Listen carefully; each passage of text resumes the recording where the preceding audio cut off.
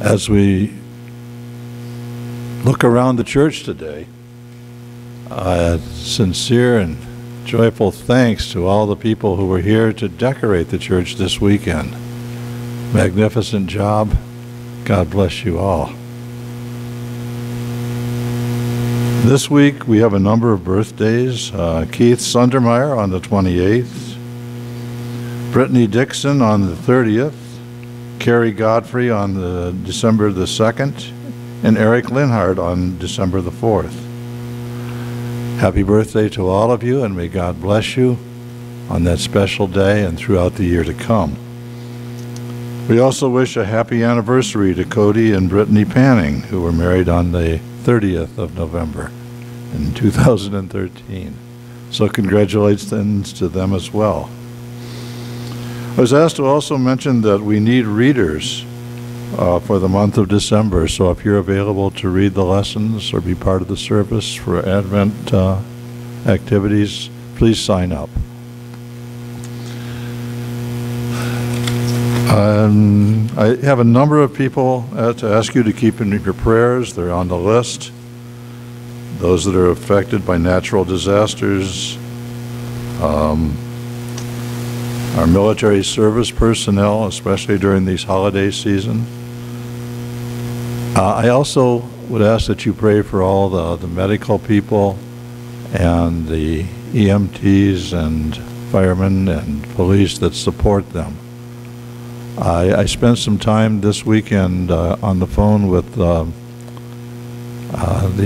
emergency room at Bay Park and also in Maumee, and I was told the same thing. Pastor, please don't go out. We've got people parked in the parking lot waiting. It's a madhouse. So, along with praying for these people, also please do whatever you can to stay healthy, because it's getting bad again. And may God take care of all of you and all those who are part of this medical system. There's a number of other announcements in here. I'd invite you to read your bulletin carefully. Things are coming up every day. Finally, on a very good note, congratulations to Carrie and Kane Godfrey on the birth of Gatlin Michael Godfrey on November the 18th. Congratulations to also the grandparent mentors. See God still acts in blessings and wonderful ways to us all. With that, unless there are other announcements, hey, hello.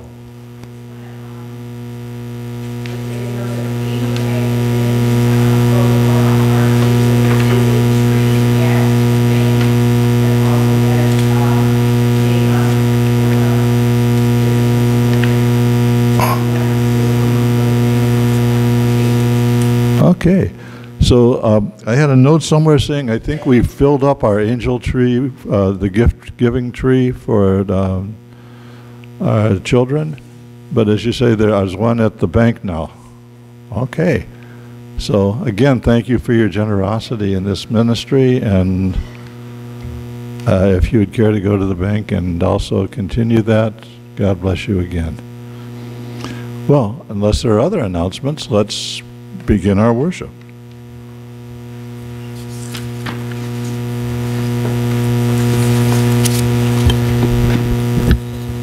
Good morning.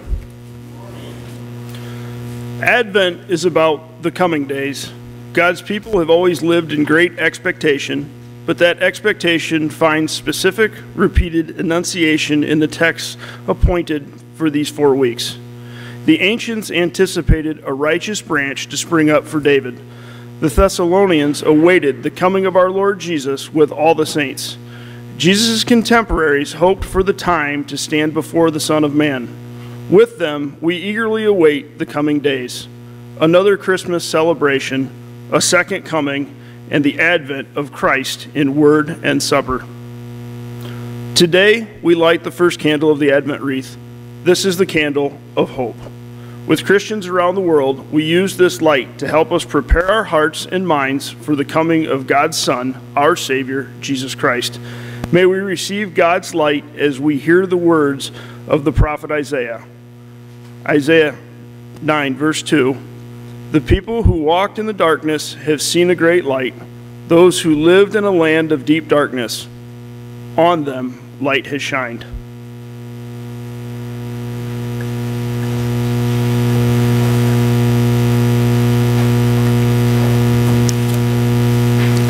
Let us join in prayer together. Lord, as we look to the birth of Jesus, grant that the light of your love for us will help us to become lights, lives of those around us. Prepare our hearts for the joy and gladness of your coming. For Jesus is our hope. Amen.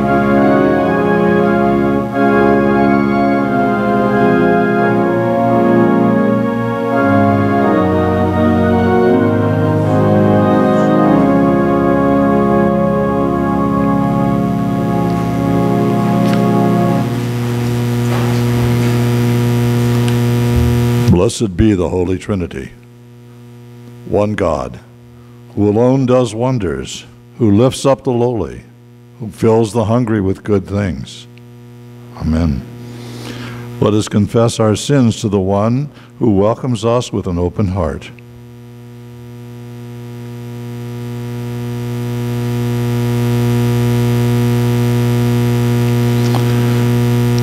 God, for whom we wait, in the presence of one another, we confess our sin before you. We fail in believing that your good news is news for us. We falter in our call to tend your creation. We find our sense of self in material wealth. We fear those different from ourselves. We forget that we are your children and turn away from your love. Forgive us, Blessed One, and assure us again of your saving grace. Amen.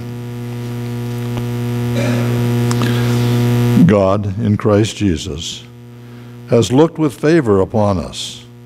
Through the power of the Holy Spirit, our sins are forgiven. We are children of the Most High, inheritors of the eternal promise, and recipients of divine mercy. God strengthens us anew to follow the way of peace. Amen. We continue with the opening hymn.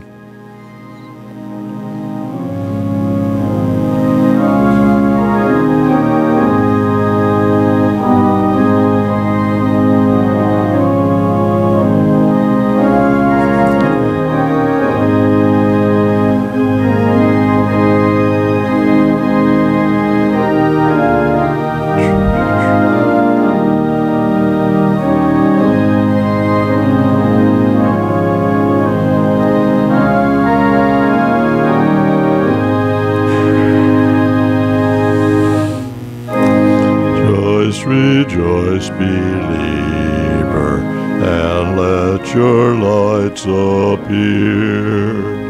The evening is advancing, and darker night is near.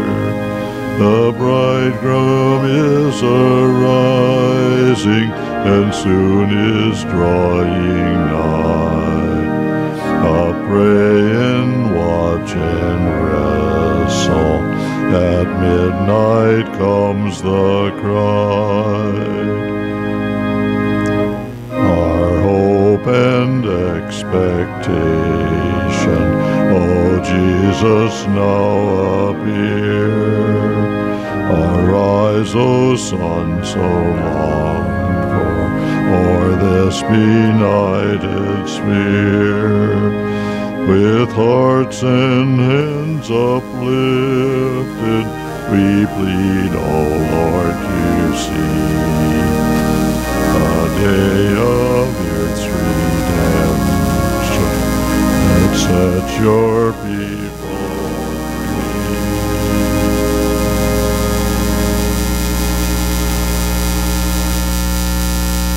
The grace of our Lord Jesus Christ, the love of God, and the communion of the Holy Ghost be with you all.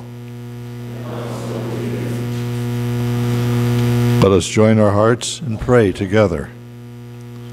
Stir up your power, Lord Christ, and come. By your merciful protection, alert us to the warrant-threatening dangers of our sins, and redeem us for your life of justice.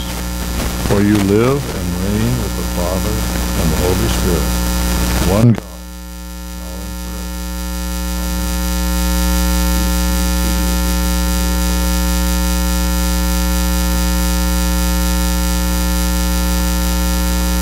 Today's first reading is taken from Jeremiah chapter 33, verses 14 through 16. In the Old Testament, righteousness often has to do with being faithful in relationship. God acts righteously both in punishing Israel for its sin and in having mercy. In today's reading, Jerusalem's future name, the Lord is our righteousness, proclaims that God is even now working salvation for Israel. The days are surely coming, says the Lord, when I will fulfill the promise I made to the house of Israel and the house of Judah. In those days and at that time I will cause a righteous branch to spring up for David, and he shall execute justice and righteousness in the land. In those days Judah will be saved and Jerusalem will live in safety, and this is the name by which it will be called. The Lord is our righteousness. We'll read the Psalms responsively. Psalm 25, verses 1 through 10. To you, O Lord, I lift up my soul.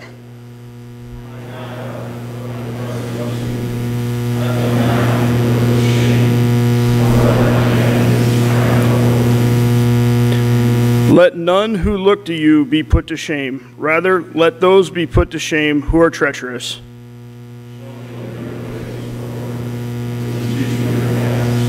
Lead me in your truth and teach me, for you are the God of my salvation. In you have I trusted all the day long.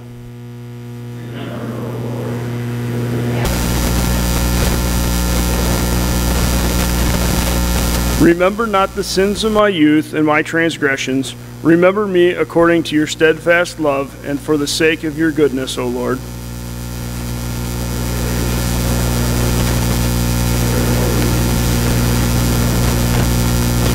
You lead the lowly in justice and teach the lowly your way.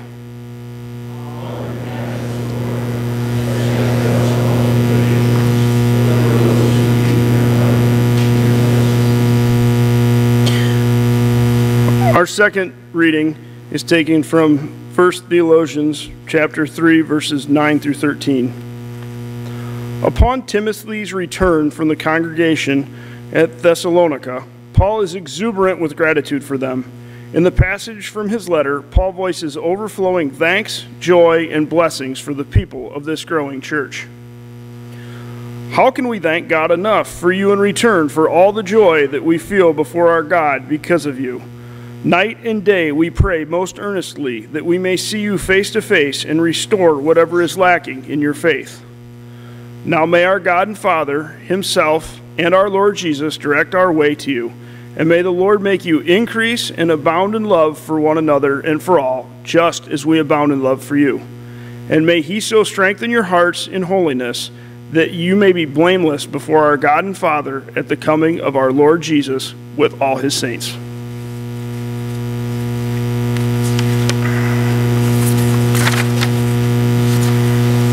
Word of God, word of life.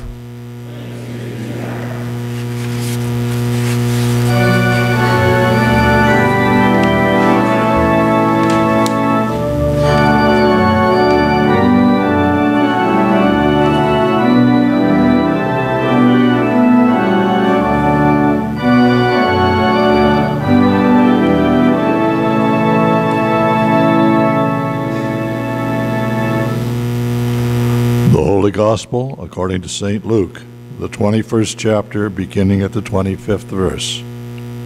Glory to you, O Lord. Jesus said, "There will be signs in the sun, the moon, and the stars, and on the earth distress among nations, confused by the roaring of the seas and the waves. People will faint from fear and foreboding of what is coming upon the world, for the powers of the heavens will be shaken. Then they will see the Son of Man coming in a cloud with power and great glory. Now, when these things begin to take place, stand up and raise your heads, because your redemption is drawing near." Then he told them a parable. "Look at the fig tree and all the trees. As soon as they sprout leaves, you can see for yourselves and know that summer is already near. So also when you see these things taking place, you know that the kingdom of God is near. Truly I tell you, this generation will not pass away until all things have taken place. Heaven and earth will pass away, but my words will not pass away. Be on guard so that your hearts are not weighed down with dissipation and drunkenness and the worries of this life, and that day does not catch you unexpectedly, like a trap. For it will come upon all who live on the face of the whole earth. Be alert at all times, praying that you may have the strength to escape all these things that will take place, and to stand before the Son of Man." The Gospel of the Lord. Please be seated.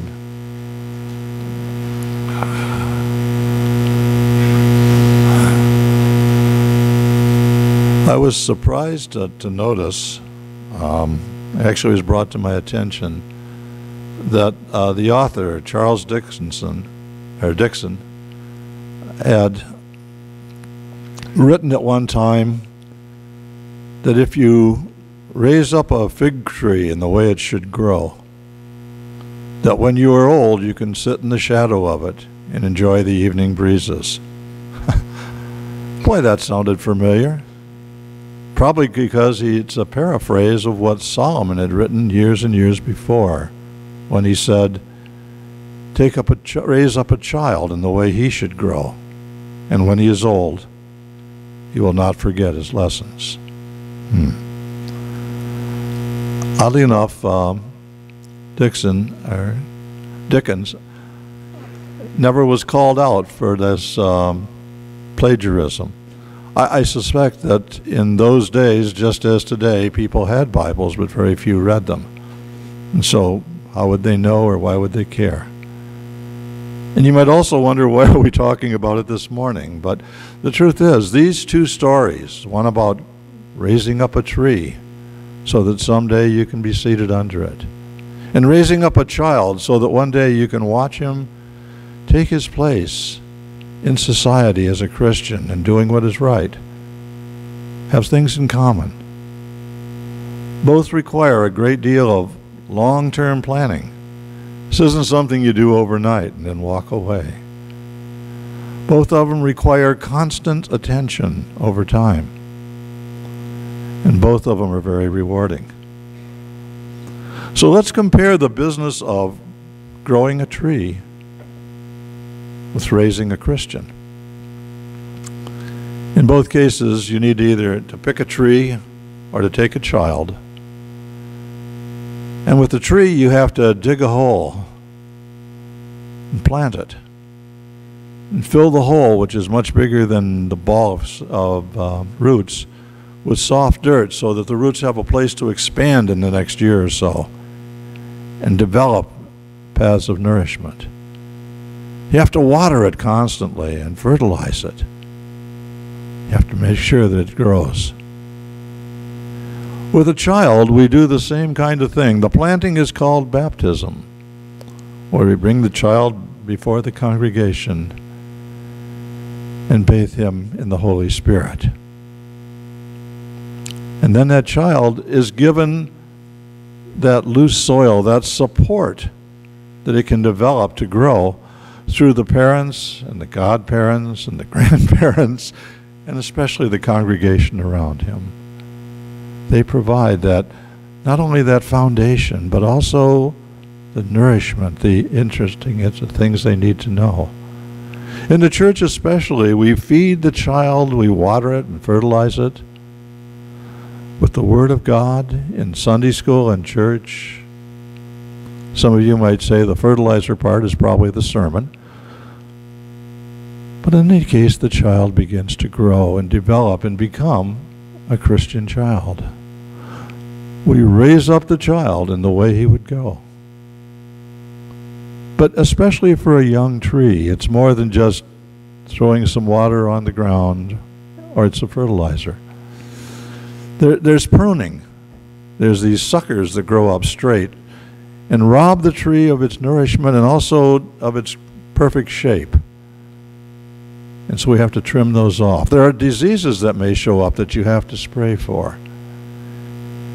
You may have to protect it from animals like deer that want to eat the leaves away. The same is true in the young Christian. As a parent, you have to prune away so many of the really bad influence that your child suffers. Maybe it's kids in school, or things on the television, or stuff that they choose to read.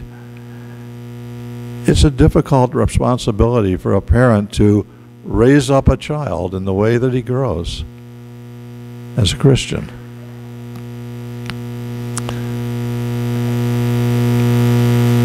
The rewards, though, are that the child becomes upright. What Isaiah talks about as righteous. He knows what's right and wrong. Maybe the best thing you can feed that child, the best way you can protect him, better than spraying him for diseases and bugs, is to show him an example. To raise the child in a way that you know is right. To show them how Christians act and live and love. A child that's brought to church every Sunday by his parents hopefully grows to learn this is like a family. This is a place I go, and this is a good thing. And as they grow older, I mean, there's always that teenage years when things go a little crazy. The Amish call it the Rumschlag. But afterwards, as Solomon says, they'll be back. They will not depart from what they have been taught, and especially what they have been shown. Now, as the tree reaches maturity, our responsibilities to maintain it decrease. Oh yeah, you still prune it a bit and fertilize it. It's the maintenance things. If there are diseases or bugs, you spray. But by and large, it's pretty much on its own. The same is true of a Christian. There is maintenance that needs to be done, of course, in every Christian life. That maintenance includes regular worship and prayer, Bible study, all the things that strengthen you in your faith. And finally, the rewards. At some point, after a just and righteous life, we return to our God. And God looks upon us and says, "Well done, good and faithful servant. Come into my kingdom and rest." There's one thing in between those two that I didn't mention. Something where we separate and differ from the trees. Trees are wise enough not to have doubts. Trees are wise enough not to be indifferent. Trees are wise enough to stay being trees. That's not always so for the Christian. We have, at times, situations where maybe our faith is tested. Like a tree, death in a family, for example, can almost destroy a tree, like lightning hitting a tree. Loss of a loved one can damage a Christian very much. And like any good gardener, you have to really work sometimes to recover that tree. And as a good congregation, sometimes you have to really work to help and comfort and recover the person who is grieving. Sickness and disease and infirmities can do the same thing. And again, they need this encouragement from one another. They need the skills of the medical world. They need, though, most of all, a faith that God is there and with them. And that's where that doubt comes in. Where is God when times are hard? And the answer is God is where he always is, right beside you, comforting you, guiding you, giving you the strength to endure. Somehow that doesn't seem like enough when you're in the middle of something painful. But at the other time, I've always thought, where would you be without God? Where else can you turn? Lord, to whom shall we go? You have the words of eternal life. Our problem with indifference, though, is very much like some of the lessons here. We've been doing this thing about preparing for the coming of Christ for a long, long time. And over time, we sometimes become indifferent. We lose our motivation. We don't have that enthusiasm. That's why they put Advent into the calendar. This is a time for you to renew your faith that Christ is coming, to rebuild that enthusiasm for the second coming of Christ, to make yourself ready every day.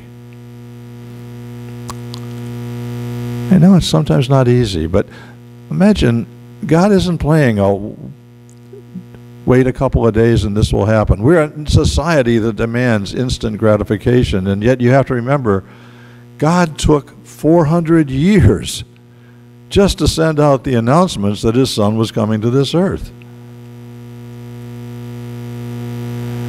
For us, as we spend every day serving God in the church and in our communities, we are preparing the way of the Lord, preparing for the coming of Christ.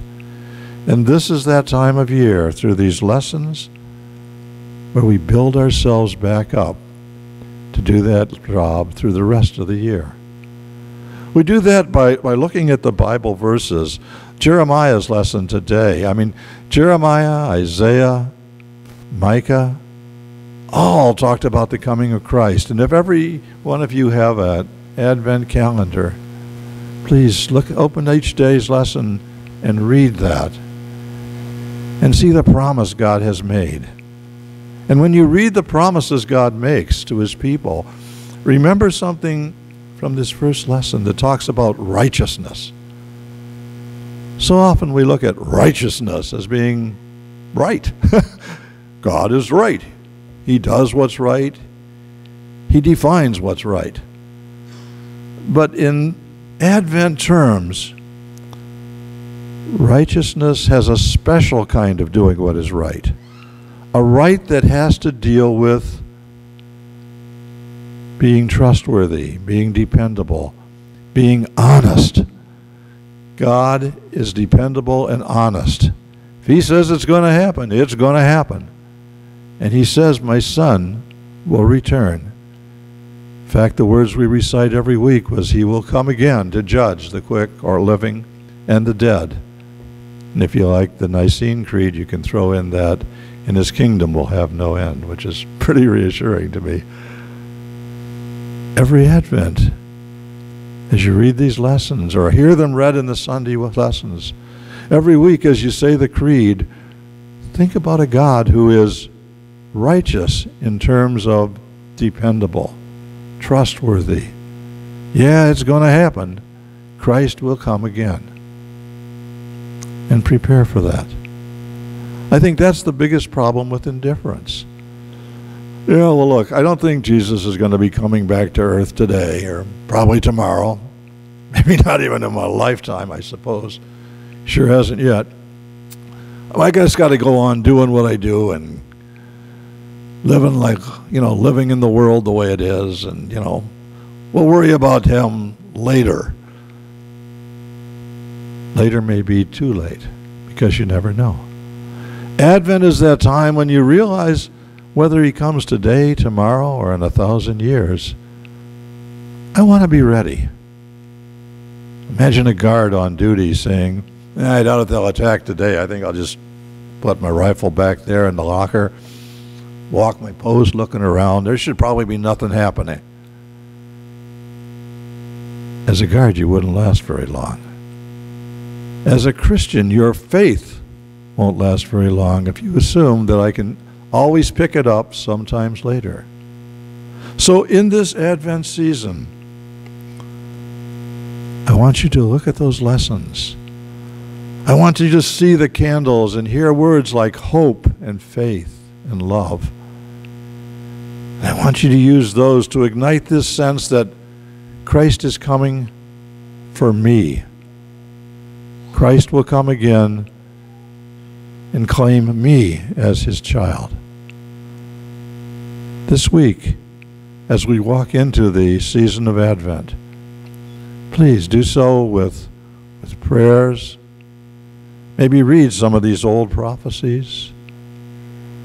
Maybe check yourself over to see, how prepared am I? How willing am I to continue to be the Christian that parents and friends and congregation has helped me develop into being? You've had all the preparation in the world. You've lived the job all this time. To the Christian in every one of you, all I can say is, keep up the good work. Be renewed this Advent season. In Jesus' name, amen. We continue with the hymn.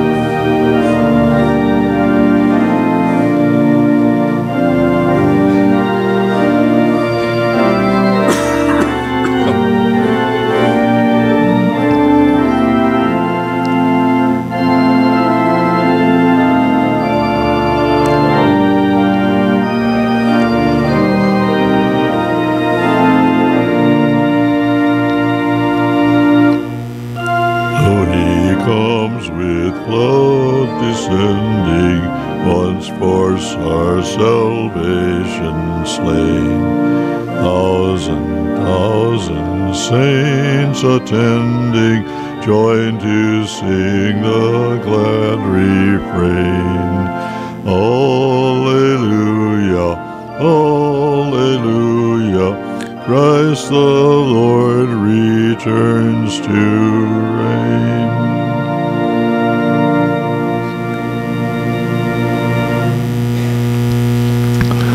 Let us confess our faith together in the words of the Apostles' Creed. I believe in God, the Father Almighty, creator of heaven and earth. I believe in Jesus Christ, God's only Son, our Lord, who was conceived by the Holy Ghost, born of the Virgin Mary, suffered under Pontius Pilate, was crucified, died, and was buried. He descended into hell. On the third day he rose again. He ascended into heaven. He is seated at the right hand of the Father, and he will come to judge the living and the dead. I believe in the Holy Ghost, the Holy Catholic Church, the communion of saints, the forgiveness of sin, the resurrection of the body, and the life everlasting. Amen. In this season of watching and waiting, let us pray for all people and places that yearn for God's presence. God of presence and peace, strengthen your church around the globe to proclaim the message of your love coming to the world. Open our hearts to recognize your face in all people and in all of your creation. Hear us, O God. God of mighty redwoods and microscopic plants, fields and city parks, the wind and the waves, be a healing balm to our wounded planet. May we nurture what you have lovingly created. Hear us, O God. God of equity and compassion, bring righteousness and goodness to all people of the earth. Give a heart of discernment and integrity to leaders in our communities. Hear us, O God. God of comfort and care, be present with those who watch and wait. Come to all who await births, deaths, divorces, new unions, new jobs, retirements, healing, and life transitions of every kind. Hear us, O God. God of promises kept and new dreams awakened, shelter your people from destructive storms. We pray for those whose lives have been upended by natural disasters, for the work of Lutheran Disaster Response and Lutheran World Relief, and other relief organizations. Hear us, O God. God, you sent your Son Jesus to rule in all times and places. We pray for the friends of our congregations who are unable to join our worship in person, and for all who are sick and suffering, especially Anna, Bill Heber, Russ Welling, Chuck and Janet Selby, Melissa Briggs, Steve Roosh, Doris Rothenbuehler, Jim Brueggemeyer, Kendra Wolf, Cindy Borcherding, Nicole Kirian, Ed Bro, Jane Roosh, Donna Morlock, and Lauren Lavoie. Join their prayers with ours and unite them in our body of Christ. Hear us, O God. God of compassion and community, we give you thanks for the saints who journeyed with us and now abide in you. Even in distress and uncertainty, make us confident that your promises endure forever. Hear us, O God. God of new life, you come among us in the places we least expect. Receive these prayers and those of our hearts. In the name of Jesus. Amen. We continue with the offering.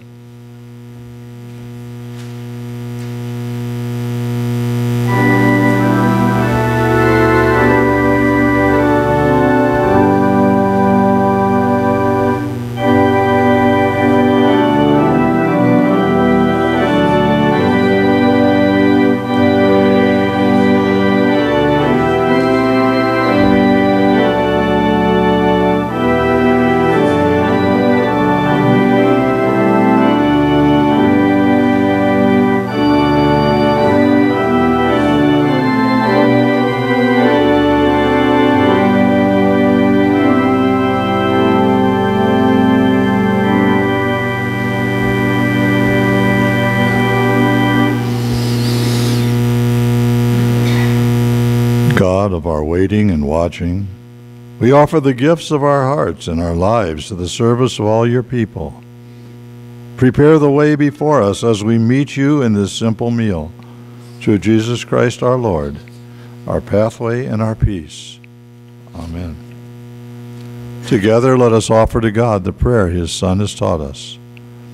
Our Father, who art in heaven, hallowed be thy name. Thy kingdom come, thy will be done, on earth as it is in heaven. Give us this day our daily bread, and forgive us our trespasses, as we forgive those who trespass against us. And lead us not into temptation, but deliver us from evil. For thine is the kingdom, and the power, and the glory, forever and ever. Amen. May the God of hope fill us all with joy and peace in believing, so that we may abound in hope by the power of the Holy Spirit, through Christ for whom we wait. Amen.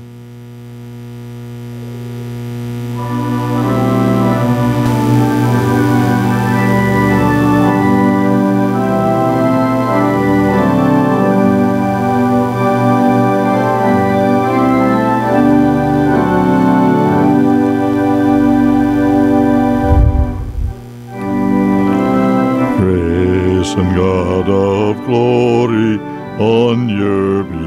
people pour your power round your ancient church's story.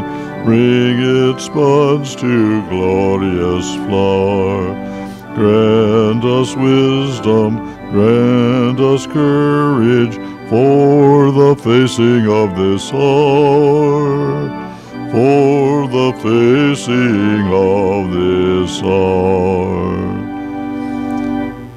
Save us from weak resignation to the evils we deplore. Let the gift of your salvation be our glory evermore. Grant us wisdom, grant us courage, serving you whom we adore, serving you whom we adore.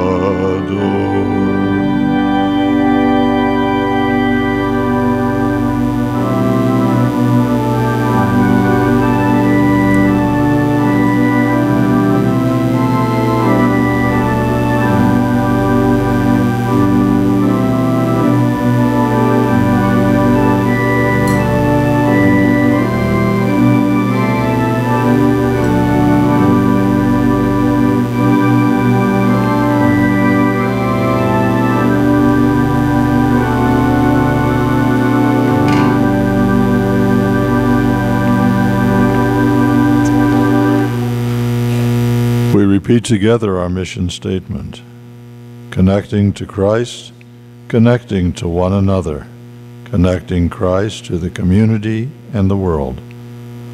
Go in peace. Prepare the way of the Lord. Thanks be to God. Amen.